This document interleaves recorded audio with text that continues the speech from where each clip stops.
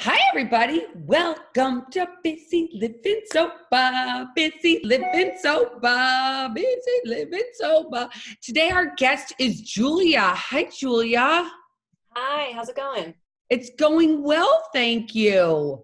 And this is Good. different from us because we normally have, or I don't want to say normal because there is no such thing in normal in my world, but we a lot of times have on addicts actually. And this is really cool because we have you are actually a neuroscientist. That's right. Yeah. Yep. And And you neuroscientist. and you Yeah. study the brain of alcoholics. Yeah. Well, in the lab, we study the brain and behavior specifically of people who are addicted to a variety of substances of abuse, alcohol, cocaine, as well as people in recovery, which is what we're focusing on today. And so, yeah, so I kind of hope to share a little bit about all of those different things with you and any points that can kind of be helpful for people in recovery. Well, I am so excited that you're on, and thank you for coming on. And for those of you that are watching on YouTube, I have to say I got on with Julia and I saw her background and I absolutely love it because it's full of color. And she has children, That's right. obviously, and it's just so fun and beautiful. I just love it because it makes me smile. So tell me this, what is your main focus and what is the recovery? And give us a little background of how you guys got started with this. Sure. So the program we have ongoing is called the International Quit and Recovery Registry. And it's a program that was started by Dr. Warren Bickel in 2011 through the Addiction Recovery Research Center. And his passion was focused on health behaviors and health behavior change and looking at kind of what psychological behaviors, and especially this thing called delayed discounting, which we'll get into in a little bit, what promotes kind of success in addiction recovery. And so that's how the Quit and Recovery Registry came about. And you can locate us first at quitandrecovery.org. And so this past summer, we revamped the website to make it a little more modern and cool and accessible for, a whole range of people, different ages. And so now we offer, and we're kind of constantly trying to update different resources throughout the United States, throughout the world, different programs that are offering recovery resources, blogs, people who are focused on recovery and just getting those resources out to the community. So I think that's a really important aspect. We also have, my background is in neuroscience and dance, so I have kind of this interest in the arts, right, and performing arts. And so we have a section on there featuring addiction recovery, stuff related to the arts, movies, music, and artists. We actually feature artists who are inspired by addiction and recovery. So that's kind of also a cool piece. We started a Spotify playlist. So along with the science, we're trying to kind of engage the community in just offering them a whole variety of resources. Now, the primary purpose of the Quit and Recovery Registry, and as research scientists, again, we're very interested in the health behaviors that support success in addiction recovery. So what we do is we try to source from the world, and it's an international registry. So we have people from all over the world join us. And to become a member, you would need to be in recovery from either substances of abuse, alcohol, any kind of drug, or a behavior. So you would join us. We ask you a whole variety of questions to assess your background, your history with substance use. It's pretty comprehensive kind of baseline assessment. So we get a feel of who you are and your past history and how you're feeling currently about substances. And then every month you get access to our new questionnaire, our new assessment.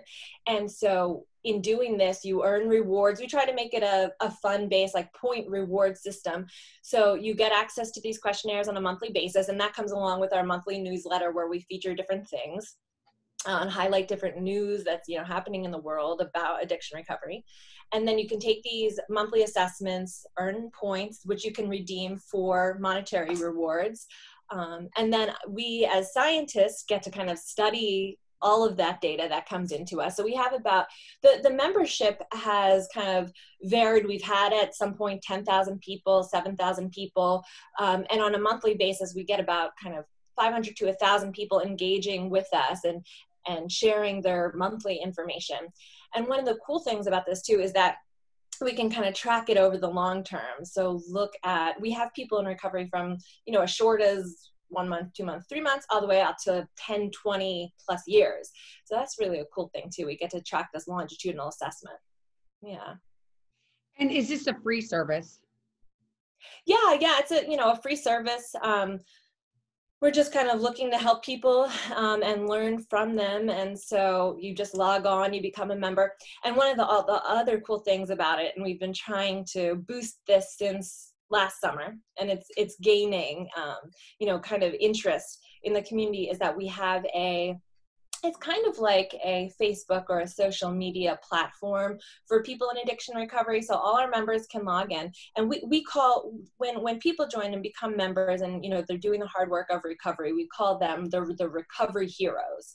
So I think that's really cool, to give them, to empower them. I mean, it's such, and we can get into the neuroscience of it, but it's such hard work. And I just have some new data out showing that in people that are in recovery, they actually need to have stronger kind of inhibitory control. Their prefrontal cortex really needs to come on board to say, no, I'm not going to use those substances. I'm not going to, engage with those behaviors that I used to. So there's this kind of really deep desire and drive motivation for being in recovery. And so that the more you can be motivated, the more that prefrontal cortex, that executive function, is on board.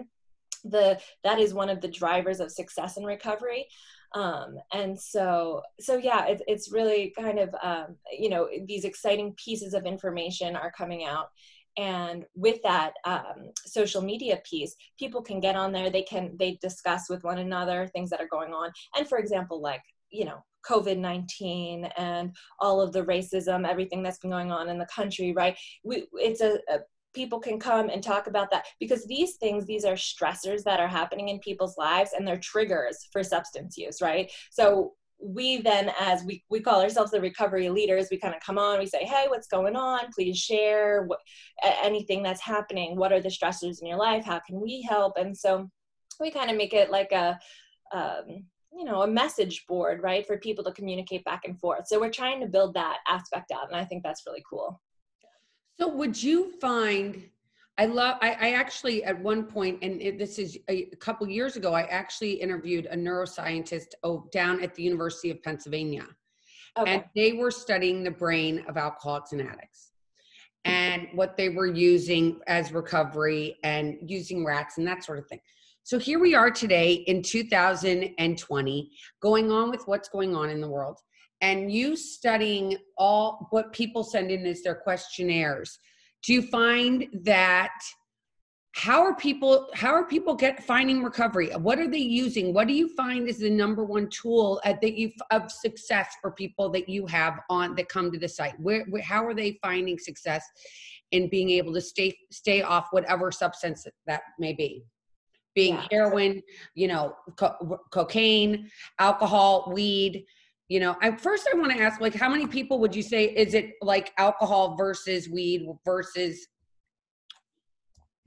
Yeah, so that's a good question. We have a good proportion of individuals come in saying that their past history was either nicotine use or alcohol use, and marijuana.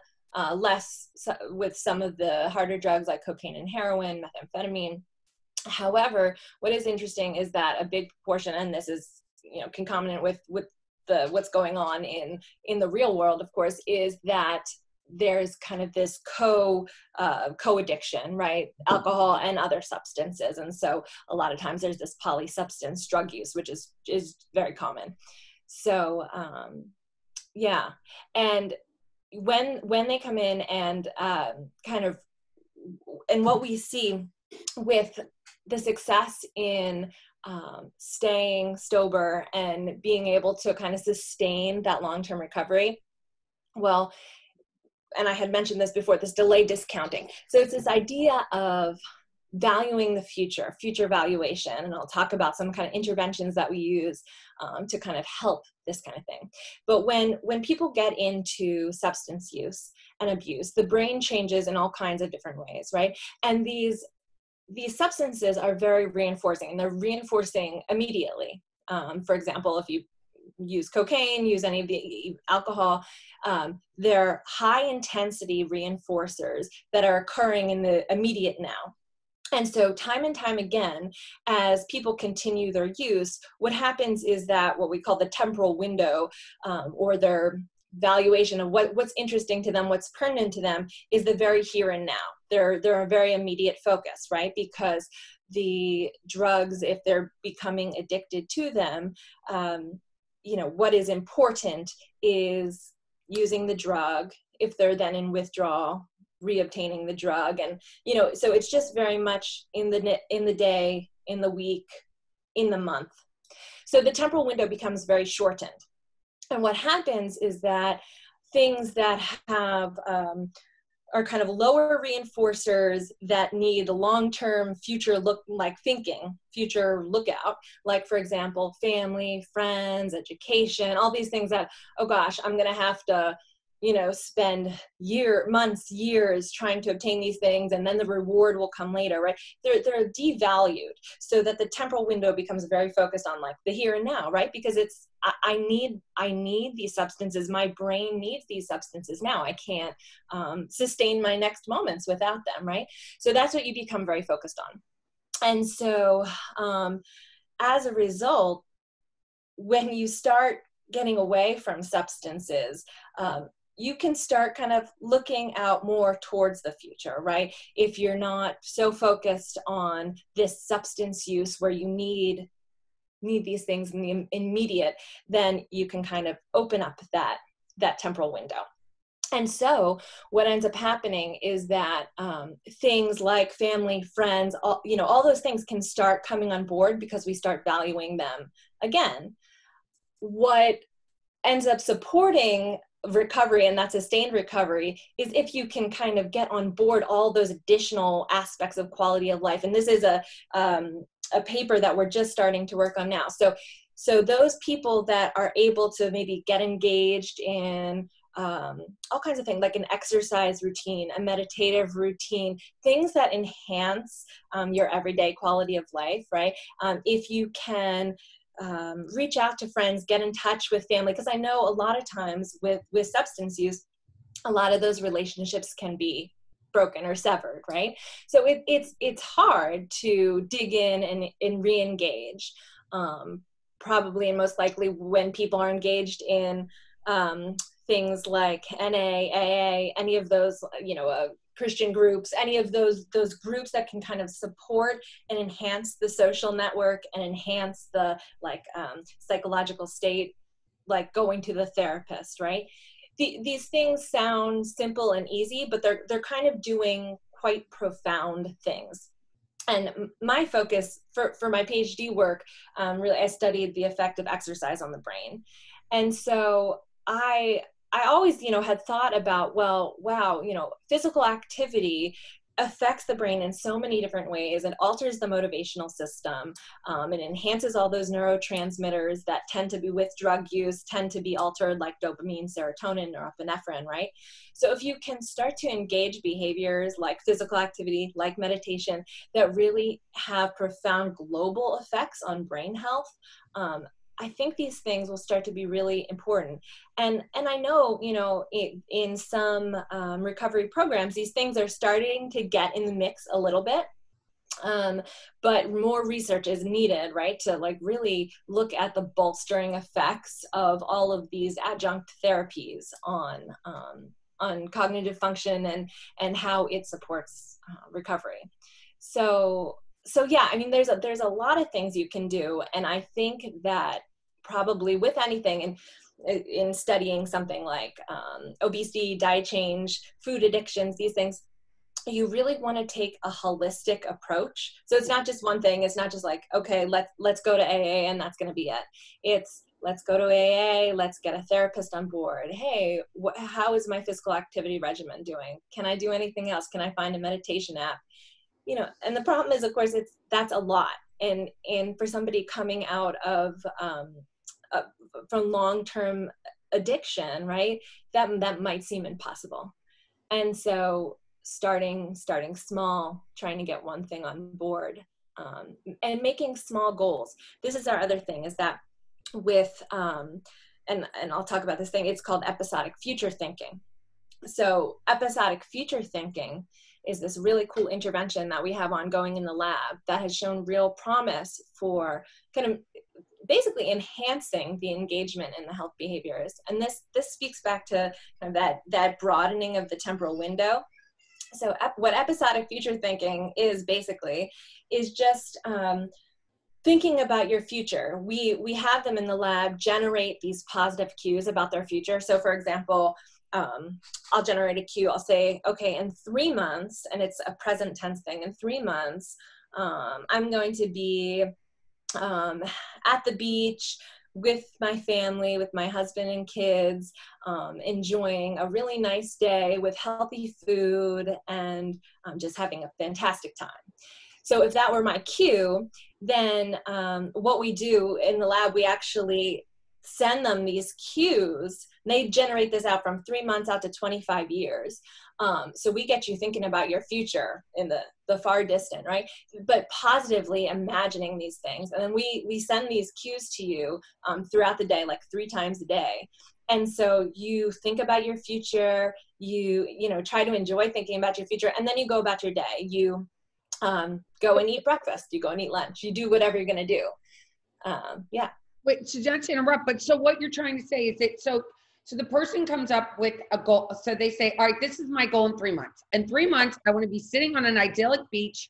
I want to be with my family, and I want to be with my partner. And so that's where I want to be in 3 months. So we're in September, let's say September. So that's where I'm going to be in someplace idyllic. And then you guys send for 3, each day, you send 3 inspirations. Let's call them inspirations. Inspirations, love it. Okay. Yeah. Okay, so inspirations, so that you are going to keep that goal as like something you want to go to, rather than going and picking up that drink, the drug, or whatever. Is that what I'm? Exactly. And so this has, it really works. It engages those. When we talk about why this is working, you know, I talked about that prefrontal cortex, the hippocampus, these future-oriented executive function, long-term planning parts of it engages those parts of our brain that are for those things, right? Rather than our quick, I want my drink, I want, you know, my drugs.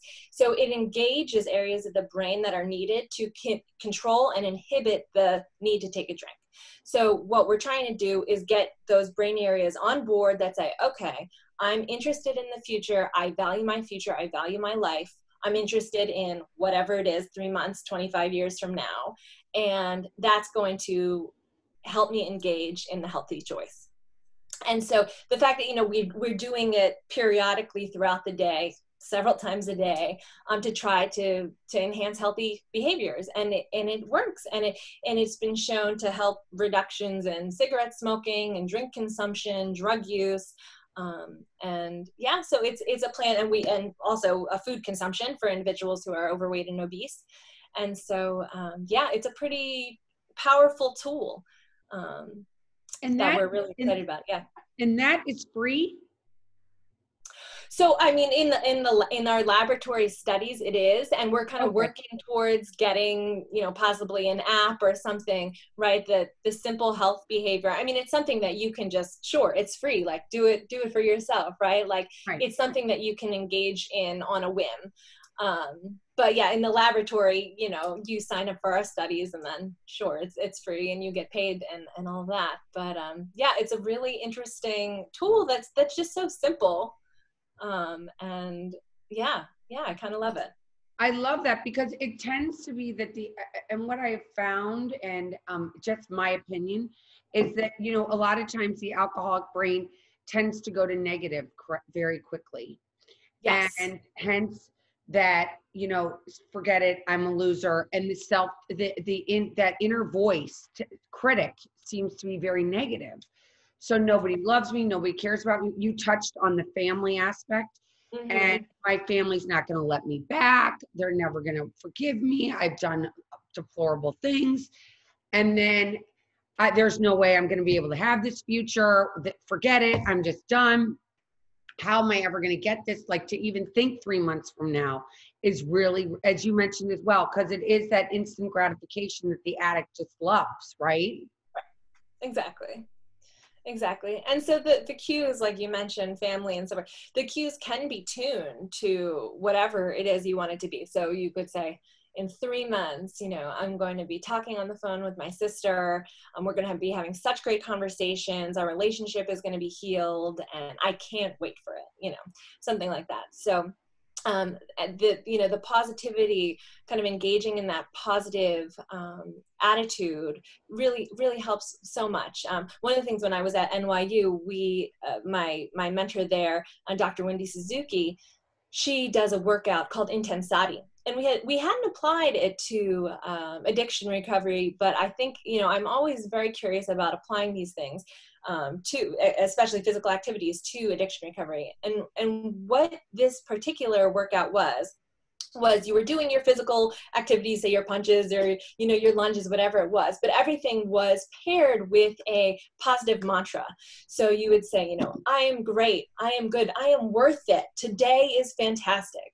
And so I thought that was so cool. So it's kind of that, in that same vein, right? It's starting to change those cognitions from negative ones to positive ones. And I know that's a very important therapeutic tool, right? To start thinking positively, because all of those thoughts influence how we feel, our emotions, our physicality, even our posturing and so forth. So so that's another good point. I love that, because there is so much to be said, for one, with the mantra, because you're saying it over and over and over again. Louise Hay, do you know who Louise Hay is? She was, from years ago, she would say, she did this thing called mirror work, where you would go and you'd look in the mirror, and rather saying, oh my God, you look in the mirror and you see something negative, you say, oh, I love Elizabeth. I love her soul. I love what she is on the inside rather than on the outside. So let me ask you this. So personally, how did you get in? Is there a reason why you wanted to study the alcoholic brain or recovery? Do you have a personal stake at this? Yeah. So addiction, of course, is so prevalent and everywhere. And as in many families, it runs in my family. And I would say that probably for the past 20 or so years, I've been dealing with family members that have either had an uncle die of alcoholism and a cousin die of drug addiction, and other very close family members just be involved in opioid crisis and all of it. So I've seen that firsthand. And when I was in college, I just was interested. I was a dancer all my life, and but then and my dad is a physician, my mom's a nurse, so I was always kind of in science, and wanted to do something. But then neuroscience, my boyfriend at the time had a traumatic brain injury, a frontal lobe aneurysm, and so kind of started getting very interested in neuroscience. And then this interconnection, I double majored in dance and neuroscience, so kind of this interconnection between the body and brain started to emerge. And when I joined my PhD program, I went to a lecture on motivation, reward, and drug addiction. And this thing just kind of hooked me, and all the pieces were kind of coming together. And so, I just kind of continued in my trajectory, and now I'm a senior research associate at Virginia Tech, and Dr. Bickle had an opening in his laboratory to really dig into this work in humans, and so that's where I landed. And he, gave me the opportunity to be part of this IQRR and get it going, and so it's just kind of been a journey. So it's both personal and then kind of just how my career trajectory landed with that first lecture in my PhD seminars. And yeah, so it has been a journey, but one that I'm really interested in, and my piece in it really being interested in the body brain connection, and knowing that we can use our bodies to engage in all kinds of healthy behaviors, and that they have these really cool effects and potent effects on the brain. So that's where my personal research will be heading. Yeah. So neat. We're so lucky to have you studying our brain, giving us more information, because we always need resources so that we can get better and better ourselves. Because for so long, there were only finite things that you could go to when you were an alcoholic or an addict. And you're like, how am I going to get better? And 12-step is great, but I don't think it's the end all be all, unfortunately, right? It's not, there's not one certain magic thing that you can do that will fix all. You agree? Yeah, I do agree. And I think that the research is showing that really kind of a holistic approach to the whole thing. It's like, you need to, it's not just going to your one therapy session once off, once a month or whatever, right? It's being committed to a healthy lifestyle, and that includes like the diet, the exercise, the like getting yourself ready in the morning, reaching out to family and friends, trying to have like whole social connections. So so that recovery is a journey. And we also talk about and allow and open up the conversation for relapse, because that's a part of the recovery journey, right?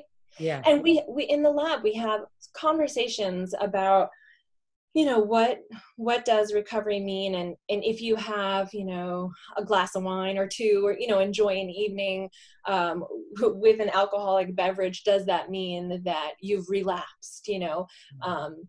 And so we think that the answer is no, that it's not a failure, right? It's kind of a progression, a journey, as long as the slope is going upward, and that it's not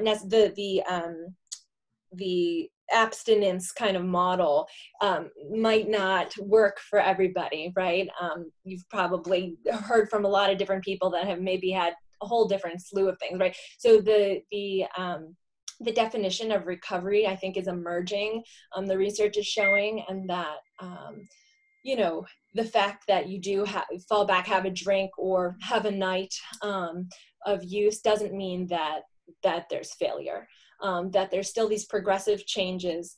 And when we look at the brain and how the brain's changing, the longer that you have time in recovery, in neurovocal, I was doing the work right at NIH, showing at NIDA, showing that, it's about past a year where these brain changes start to come on board in key reward circuitry areas, especially like the dopamine, the transmitter is kind of coming back on board, everything getting re-regulated to look like the healthy brain, right? The healthy non-use brain. So it does take time. Those first few months, the first year, I mean, you just need to be sensitive with yourself, right?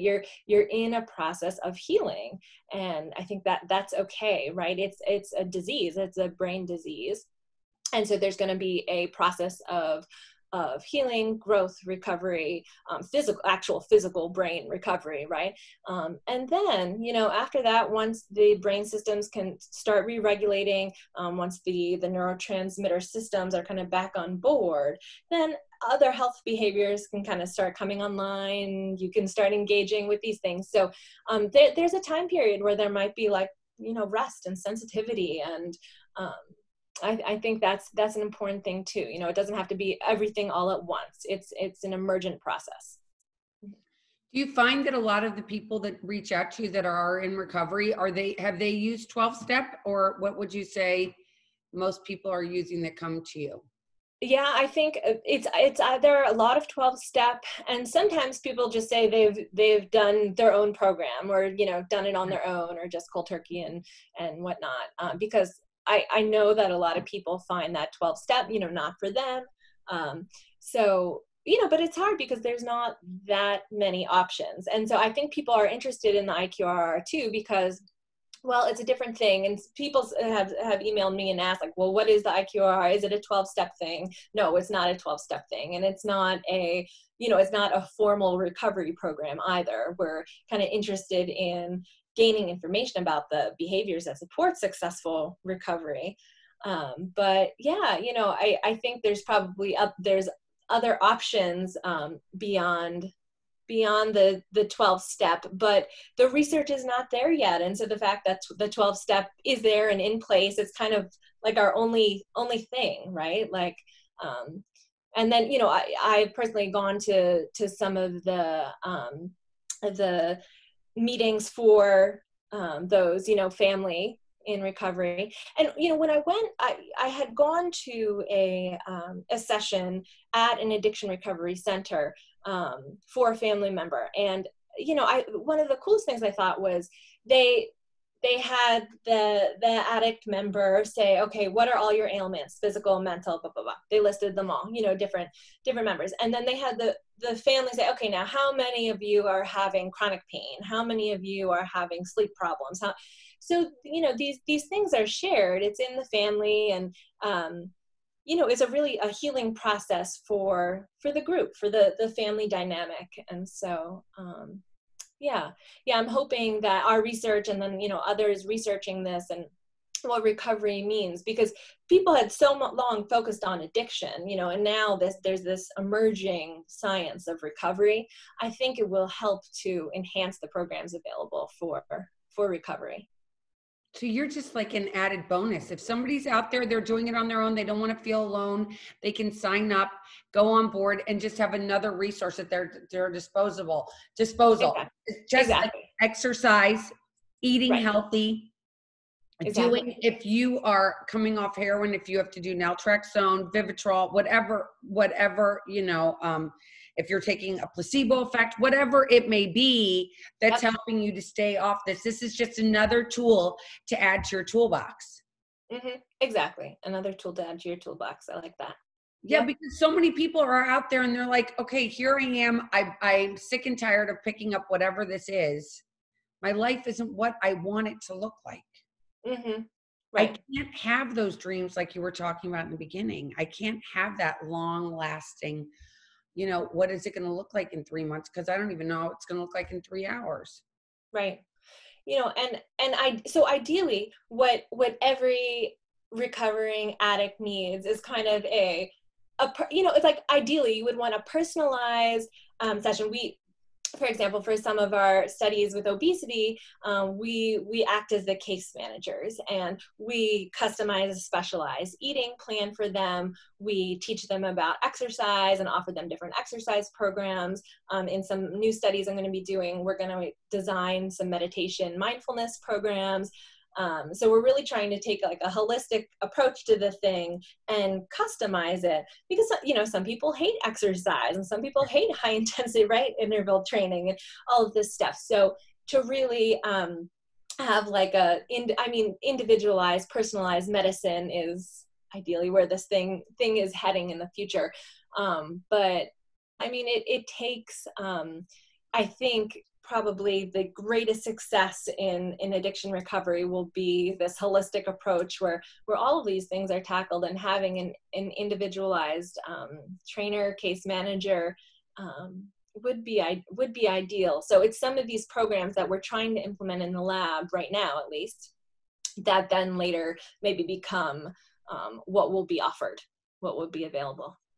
Well, because, busy living sober is all about getting busy living sober today. It's about getting busy living in the moment. I mean, it came about because it's not because there's so much shame associated with addiction. Right. And so this is about not worrying about the shame of yesterday and living in today and getting busy living sober today with the tools we've just talked about today. Yeah, that's awesome. I love it. Yeah. And that's true, because, especially a lot of the behaviors associated with addiction are sitting in your room, sitting in a dark room, sleeping most of the day, right? Watching TV, engaging in these kind of sedentary behaviors. And so it's so true. Getting busy, being sober is really important. And it's all about that future thinking and getting these healthy behaviors on board, getting busy, engaging in your healthy behaviors. It's what it's all about. Yeah. Well, I thank you so much for coming on today, Julia. I appreciate it so much.